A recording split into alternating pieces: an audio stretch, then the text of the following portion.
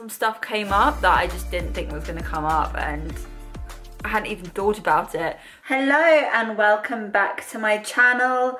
This is going to be an exam week vlog. So it's Monday today and I've got an exam today. I've got professional conduct, and then on Friday I've got real estate. So I thought, you know, it's going to be quite a hectic week. I've got to get lots of revision done because I'm not as far ahead as I usually am when it comes to revision. So I've got quite a bit to do, and I thought I would take you guys on the journey with me and show you how I get exam ready. Okay, so it's 11 o'clock. I'm going to go to the station now and make my way into Moorgate because that's the campus that I go to, and my exam's at 2 p.m. on campus. And yeah, so let's go. I thought I'd show you what I'm going to take. So I'm going to take my SRA Codes of Conduct and my Legal Foundations book, which is all tabbed up. And I've also got one little folder with some notes in that I made from workshops. So these are all of my notes. And it's for those who don't know, it's a 30 question multiple choice exam, and we get 2 hours. I'm going to take my laptop in as well so I can print out my things, and a hole punch because I'm going to put my notes that I print out for real estate and dispute resolution in this folder after I finish the exam.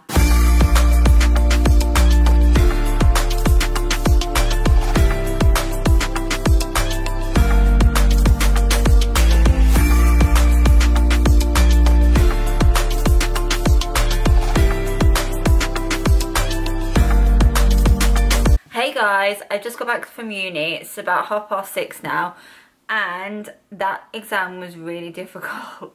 I don't know if any of you guys watching sat that exam, the professional conduct exam, but it was actually really tough. I kind of underestimated the preparation required because I did some of the sign-up questions. So sign-up is a multiple choice test platform that the University of Law has, and they say that, you know, the test and feedback and sign up are really good revision tools. So I've been using those. I even started doing them last year. Like I've been preparing with sign up for ages. The real questions were always so much harder than the ones on sign up. So yeah, I mean, I had to use my textbook pretty much for every single question, sometimes to look up the answer, but I would say mostly just double checking because I wasn't 100% sure about some of the answers, because they were just worded in such a tricky way where the answers are just so like nuanced. There was always a couple where I thought, okay, those are definitely wrong, but then there'd be a couple where I'd think, oh, I'm not sure which one it is between these two, and it sometimes would boil down to like 1 or 2 words, which meant the difference between one being right and one being wrong. So yeah, that was tough. So I'm a little bit worried now about real estate on Friday because I feel like I've kind of breezed through the other exams and haven't found them difficult at all. And today I struggled a little bit with the exam, and I'm thinking, oh gosh, what if I've underestimated real estate and dispute resolution? So I'm just making dinner now, and then I'm going to start revising for probably real estate, seeing as though I've got the exam on Friday. And then yeah, that's about it. So let me know if you also sat that exam and how you found it. In terms of preparation, for anybody who's watching this, who's got professional conduct coming up, I would say probably go over the reading that you've been asked to do for the workshops, Professional Conduct 1, Professional Conduct 2. Make sure your Legal Foundations textbook is tabbed up. So get, you know, tab every single paragraph almost. No, not quite, but make sure you tab every single topic and every subtopic, and so that you can find what you need really quickly in the exam, because some stuff came up that I just didn't think was going to come up, and I hadn't even thought about it, but it sort of rang bells from reading that I'd done, and a lot of it was highlighted in the textbook. So I had read it once, but I didn't really open my textbook to revise. I simply used sign up, and I just don't think this is good enough. So yeah, my biggest advice would be to go back through the textbook, read all the chapters again, highlight everything, tab everything. There's a couple of handouts that they give you for regulated activities and exceptions. I think it's the 328 exception, I can't remember what number it is, but make sure you've got the flowcharts that ULaw give you, and make sure you understand how to use them, because that sort of thing comes up where you get given scenarios and you have to work out which one it is. So yeah, make sure you know your way around those flowcharts. And then obviously practice the test and feedback, because that gave me a really good solid base understanding of what I needed to know. It gave me a good place to start because I knew what area to look in and I knew where to look for it in the textbook. It wasn't like I was completely blank. I had a general idea of what the answer was, but because the questions are so nuanced, I had to really go to the textbook and really delve into the details of the rules. So yeah, I hope that helps. If you've got any questions about conduct, please let me know in the comments and I'll do my best to answer the questions. But yeah, that's about it for today. I'm going to, like I said before, do some revision now, and I'll take you with me for the rest of the week just to show you how all the other exams go and how I prepare. But I don't know if I'm going to film any more today because I'm absolutely shattered. Good morning. It's Tuesday today and it's 7 o'clock in the morning. I was revising dispute resolution till quite late last night, till about 11 o'clock. So I've got up a little bit later than normal. Usually I get up about 5:30, which don't ask. I'm just cooking some porridge now. I'm going to eat that, and then I might do one more lecture for dispute resolution because I just want to get through the whole course once before I move on to really focusing on real estate in preparation for the exam on Friday.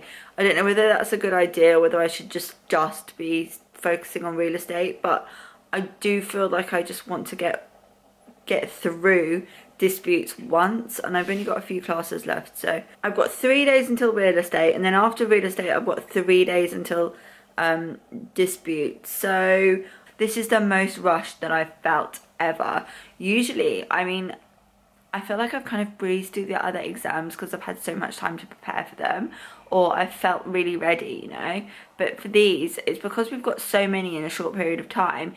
It's just one after the other, and I just don't feel like we've had that much time to prepare for them. So anyway, I will just eat my breakfast now and then crack on with some work.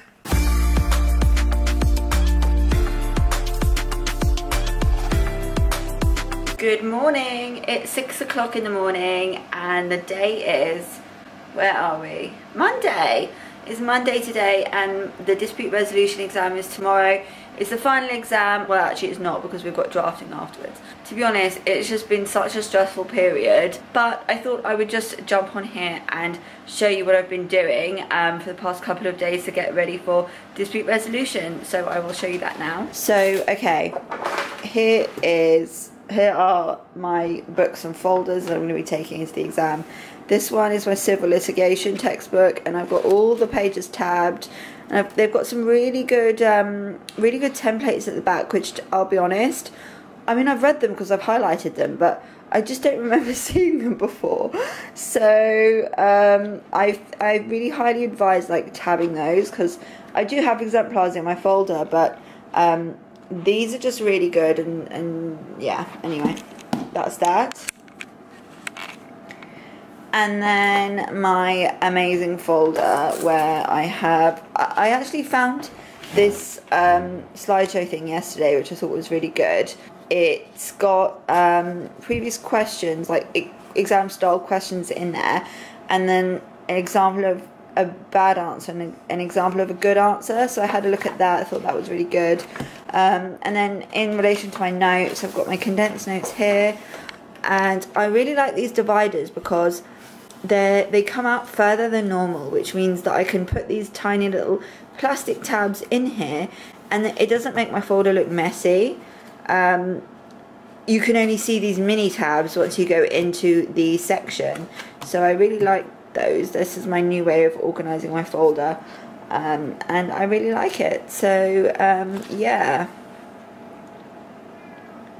So yeah, I've got like some precedent exemplars there, so if we get asked to draft a certain type of letter, then I can just go to that and be like, okay, this is the style, and there's like CPR rules which govern the format and content of certain types of letters. So in my condensed notes, I've got all the information about what needs to go in the letter. So I kind of like put those together and then just go for it. So yeah, that's what I've been doing. And today we get our advanced reading, which is released at 9:30.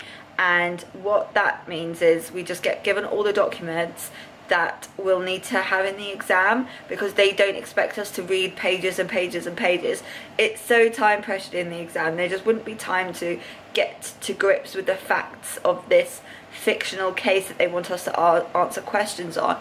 So they give us all that in advance, and the really good thing about that is you can do a little bit of prep in advance. You can kind of think, okay, what sort of questions might come off the back of this, and then you can kind of create some template documents that you might want to take into the exam. That's what I did for real estate, and that worked really, really well. So I'll go into more detail about that at the end of the video.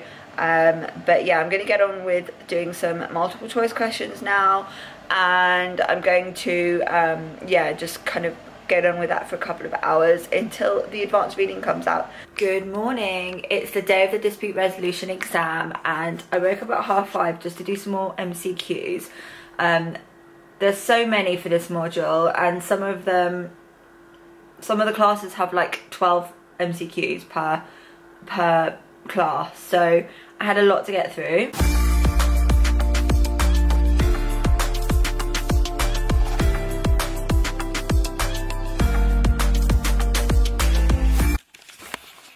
And it is, where are we? April. Yeah, it's been a while since I finished the vlog and since I had the exams. It's been a few weeks, and I keep meaning to just, haven't had time basically to sit down and just tell you how I found the exams. I'm not going to talk about professional conduct because I've already spoken about that early in the video, but I wanted to tell you how I found real estate and how I found dispute resolution.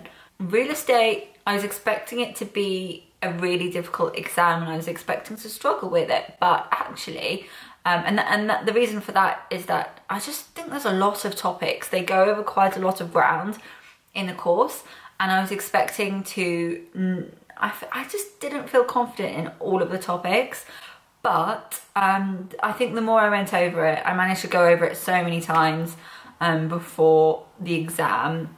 I'd say probably 3 or 4 times I was able to kind of go over each workshop, not in huge amounts of detail, but I think repetition for me anyway is quite a useful way to revise. And so in the actual exam, I loved all the questions and I felt pretty confident with my answers. So I'm really hoping that that's going to reflect in the grade. Dispute resolution. So I thought I was going to find that easier than real estate, but I actually found it harder, and not necessarily the content. I didn't find the content hard. What I struggled with a little bit was the wording of the questions. Now there was actually a question which was incorrectly worded, and that was an error from the University of Law, and I really think that I probably lost marks a little bit on that because I was kind of skirting around. I won't go into detail about what was wrong in the exam paper, but there was an error, and it meant that I spent quite a long time like trying to work out what the question was actually asking me, and I think that meant that I kind of rushed the last questions. Not rushed, but I felt like I had to rush to make up for the fact that I spent a bit longer on the previous question. Actually, I ended up finishing the paper 5 minutes early, which is just really strange because I've never done that before.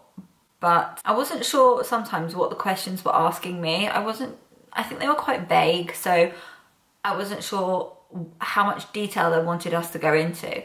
And generally you can get a good idea of that from the marking scheme. Like you can see, oh, this is a 12 mark question, so they must want X amount of detail, or this is a 5 marker, they probably don't want much detail.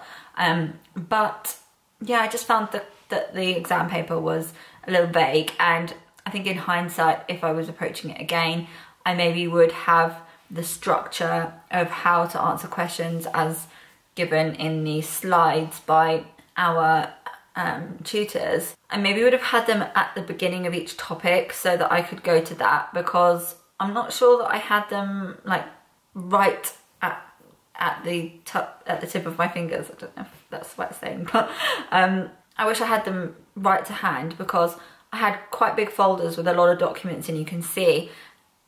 And when especially when you're trying to go quickly, it's sometimes quite hard to navigate between a lot of documents. I do remember getting into a bit of a flap in one of the exams because I literally just had paper on top of each other. I took them out of the ring binder. This is another thing, the tables are so small, and so I had my book there, my folder there, and I took the paper out to try and make it easier so I could like look at it a bit more closer, and then ended up shuffling the papers up. So the lighting has probably just changed because my battery died and I had to charge it, and now it's getting dark outside. So what was I saying? The exam, yeah, so the questions for the dispute resolution exam were quite vague, so I wasn't always immediately sure how to approach answering. And we do get given like templates for how to answer questions, like specific questions. They might say talk about the test, then talk about some other criteria, then apply it to the facts, that sort of thing. And most of the time that's what I did, but I think sometimes I just wasn't 100% sure whether I was answering the question correctly, and I don't really know if I can give you any advice about how to approach that, but maybe just be aware that the questions might be vague, so definitely have some sort of template for how you would approach a question, like a checklist ready to hand, because you're probably going to need it. And then another thing that I really wanted to say, you get pre-reading, which is given to you a day before the exam, and that's such a good tool because you can have a read through it. You can really get to know the facts of the question that they're going to ask you, and it's not the entire question. You'll get the facts for the majority of questions in the paper, and you might be able to predict the questions that are going to come up. I managed to predict 2 questions for the real estate paper and 1 question for the dispute resolution paper, but they were decent marks. Like I probably guessed about 40 marks from the real estate paper and maybe 15 marks from the dispute resolution paper. If you look at the documents carefully and you can think about, oh, what could they ask from this, then you might be able to save yourself a lot of time and a lot of stress going into the exam, knowing that you already have like a good basis for how you're going to answer the questions. So yeah, that's my advice for that. Yeah, if I was giving advice to myself this time a month ago about how to approach the exams, I would just say, don't worry. Nothing was surprising. Nothing really caught me off guard. Everything was expected. And by expected, I mean everything was quite similar to what we did in the workshop. Of course, there were different facts, and of course it wasn't the same, but it was very similar. So if you've got the skills to answer the workshop questions, you will have the skills to answer the actual questions. So yeah, in summary, that would be go over the pre-reading and try and predict questions and create templates and or checklists for how to answer those specific types of questions that you know are going to come up, because you can really maximize your marks that way. And then secondly, go through all the workshop tasks as many times as you can. Make sure you know how to answer them and that you've got really good notes for how to answer them.